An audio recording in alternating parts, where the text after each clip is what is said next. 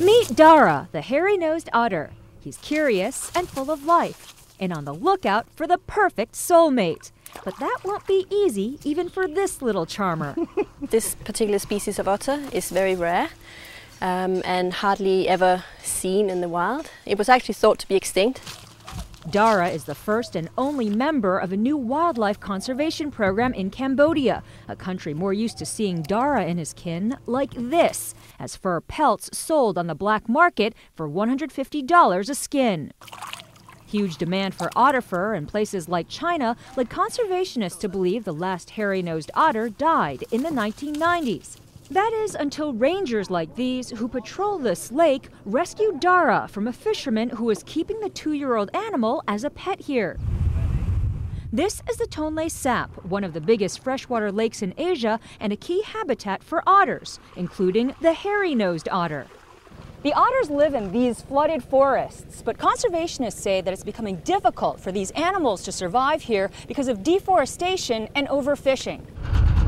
Here, fishermen cast their nets and occasionally spot or snare otters like Dara in this rapidly changing landscape. There is not much habitat left like this.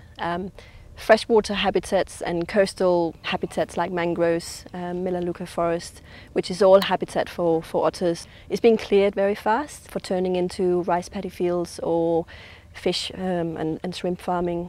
So conservationists are fighting to turn these waterways into an otter sanctuary.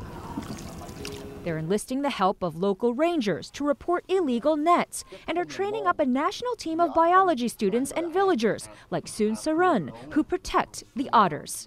Soon is helping these aspiring conservationists to identify and track the animals and record their behavior. For part of the day, he trades in his fishing nets for a compass and GPS. I want to be a role model in my community, he says. If other hairy-nosed otters are rescued, at least one of them, a female, will be brought to this zoo outside the capital of Phnom Penh. Here, she'll join Dara and be bred in captivity, a first for this type of otter. Dara had been blessed by Buddhist monks and given his name, which in the Cambodian language means precious. It's fitting that we call him that, says this government official. Fitting because he could help repopulate the world with a species teetering on the brink of extinction. Eunice Yoon at Tonle Sap Lake, Cambodia.